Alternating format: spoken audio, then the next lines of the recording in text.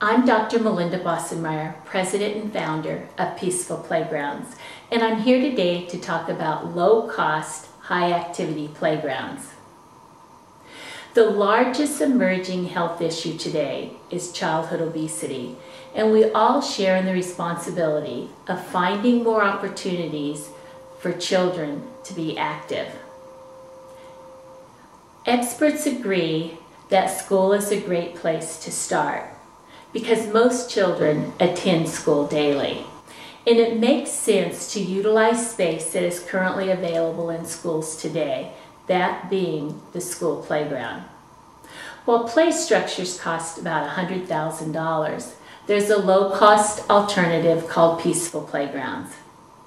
Peaceful Playgrounds has 100 unique games and markings that can be permanently painted on the playground so that children have more opportunities to be involved in games and to be physically active.